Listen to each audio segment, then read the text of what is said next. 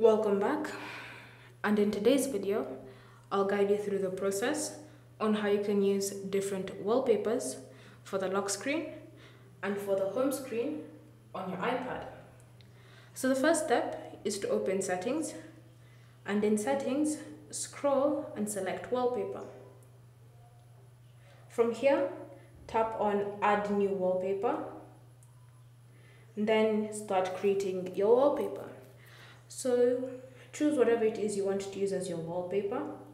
Then once you're finished with the customization for the lock screen, as well as adding any of your necessary widgets, then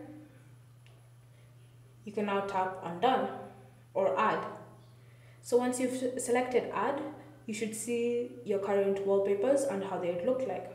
To customize your home screen differently, select customize home screen, and then you can start editing it. So you can change the color, you can choose to have a different photo if you have an image in your photo library, you can choose a gradient. It's all up to you to decide exactly how you want your home screen to look like. Then when you're happy with your customization for your home screen, tap on done to save and apply the changes.